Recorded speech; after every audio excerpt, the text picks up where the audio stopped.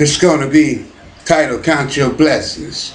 I want you to understand that we need to really start looking at our blessings instead of at our problems. Looking at our problems is what keep us down. It's what keep us frustrated. It's what keep us miserable.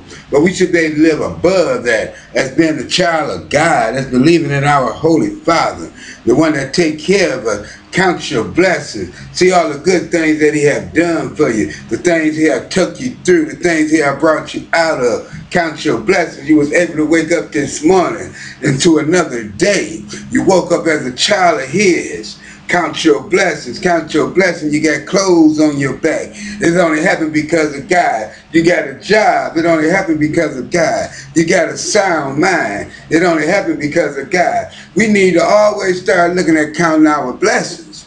We got to count our blessings that we have a child or children. That was a gift from God. God gave that to us. We need to count our blessings. Even when you was out there messing your life out, he took you through it. He brought you through it. He brought you out of all the misery and brought you into peace, into joy, and into love. You need to count your blessings. So you need to count your blessings and see what God has done. Sometimes when we get this new life going, we get a tendency to thinking that we got it going on all of a sudden and everything is all right. And we that guy or that girl, but really you understand we are nothing without God. And if you don't remember that God is the one that made the way for you, you're going to forget about your blessing. And when you forget about your blessings, you're not going to see the blessings that he's doing for you. See, but if you ever lose track of the blessings and you get to worshiping your blessings and forget about the blessing, guess what? That's a bad thing to happen. So you need to really just start counting your blessings. And when you count your blessings, you need to tell Jesus, thank you. You need to tell the Heavenly Father, thank you. You need to let them know that you appreciate this. You need to let them know that you appreciate the blessings that they give you. You need to look at your blessings. Don't look at what you don't have. Look at what you do have. As a matter of fact, look at where you used to be and look at where you at now. Remember, it's only by the grace of God that you got here, and that was a blessing. You need to look at your blessings, whatever they may be. You need to realize how he brought you up out of all that misery, out of all them struggles, how he made a way out of no way just for you. You need to count your blessings. You need to really take a look at things, because once you get up, and then once you got it going on, you know what the tendency we got to do? We got a tendency to kick God to the curb. And when you kick God to the curb, you kick your blessings to the curb. And when you kick your blessings to the curb, then your problems start running your way. You start running away because you ain't counting your blessings no more. You're not looking at God. You're not looking at your blessings no more. You're not looking at the blessers, the Father and the Son and the Holy Spirit. You quit looking at them. You get doing things your way. Now you're trying to problem solve this. Now I want this. Now I want that. I'm not satisfied with this. I'm not satisfied with that. You don't have nothing but a whole bunch of level of being uncontent. You're not content no more. You done got out of being content. And the Bible tell you to be content. But the reason why you quit being content, because you quit counting your blessings. You quit counting your blessings. You quit looking at the gifts that God give you. Instead, you start looking at what you want. You start looking at what you ain't got. You start looking at other people, what they got. You start wanting what they want. And you quit looking at your blessings. You quit looking at what he done for you inside. You quit looking at what he done for you outside. You forget how he brought you out of everything because you start looking at other things. And when you start looking at other things, you start missing your blessings because you quit counting your blessings. But when you can sit back and count your blessings, say, he brought me from here, he brought me from there, he brought me from here, he brought me from there, he gave me this, he gave me that, he gave me this, he gave me that. Then you can start moving on and you can start keeping him with you. You can start looking at your blessings, because when you look at your blessings, there's peace. There's peace. For one while you might not even had a good relationship with your family, but now that you came to God, now you got a decent relationship with your family. That's a blessing. That's a blessing to be counted. You probably couldn't even hold down the job. But now that you get with God, now you're holding down the job. That's a blessing. That's a blessing.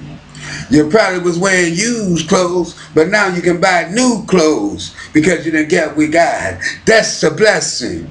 Count your blessings. You need to remember your blessings. Now that you got these things and things looking good for you, then now that you think that you got it made, now you start looking outside. When you quit looking at God's blessings, now you start looking at what you want. Now it's all about what I want. Now it's all about what I need. It's all about what I want. It's all about what I desire. It's all about me now. See, you kick your blessing to the curb, because when it becomes all about you, you forget about the blessings that God bestowed upon you. And when you forget about the blessings that God bestowed upon you, you set yourself up for a downfall.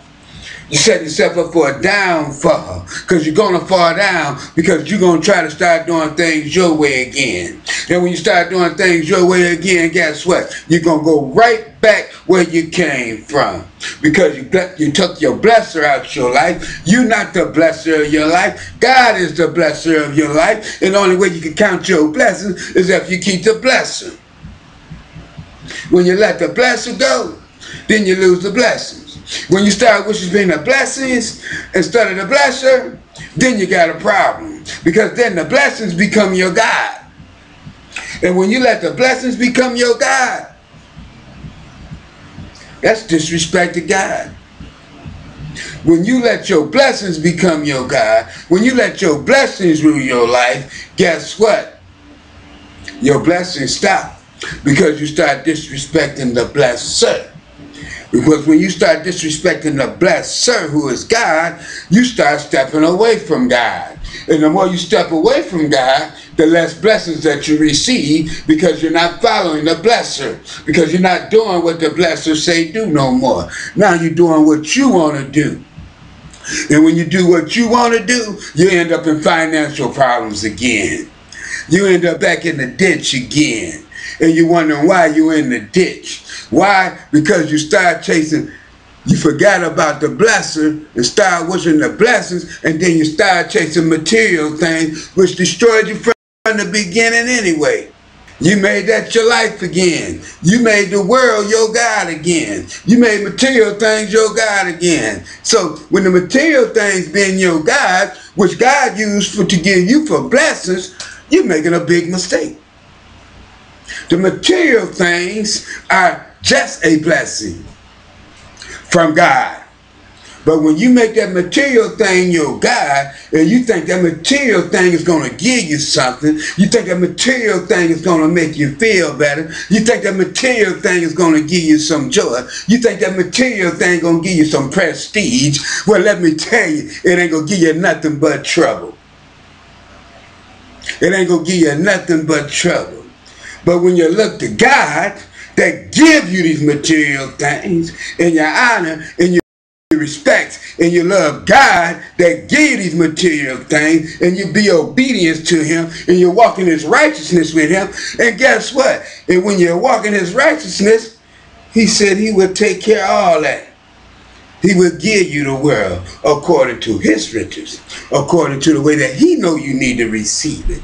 But you got to keep him, God, as your blessers. You got to keep God first. You can't put your job before God. That's a blessing from God. You can't put material things before God. That's a blessing from God. You can't put your children before God. That's a blessing for God. You can't put your wife or your husband before God. That's a blessing from God. You got to understand the blessings. The blessings are not to be worshipped. The blessings are not to be uplifted above God, because the blesser is the one that give you the blessings. The blessings don't give you blessings. You have to understand that the blessings don't give you blessings, but if you want to worship the blessing instead of the blesser, then guess what? You got a problem. So what I'm going to tell you again, and I'm going to say it again and again and again, count your blessings. Name them one by one. Count your many blessings and see what God has done. Count your blessings. Name them one by one. Count your many blessings. See what God has done. Remember, God gave you the blessings.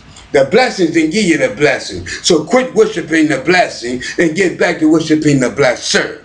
Quit chasing the blessings and start chasing the blesser. Quit hunting after the blessings and start chasing the blesser. Quit chasing the world, quit chasing material things and start chasing the blesser. And the blesser is God. Put God first. Put God first. Go after God first and you continue to receive your blessings. But when you make the blessings your God, your blessings going to diminish and you're going to end up in trouble and you're not going to know why. But I'm going to tell you why. Because you forgot about the blesser. If you don't keep the blesser first, the blessing's going to eliminate. And when you start chasing the blessings, then you're going to have problems. Because the blessings comes from God. The blessings can't produce you nothing. The blessings can't give you nothing. Because the blessing don't have power. But the blesser do. And that blesser is God. Do not kick the blesser to the curb. So count your blessings. Name them one by one. Count your many blessings. See what God has done. That's a song. But that song is saying an awful lot.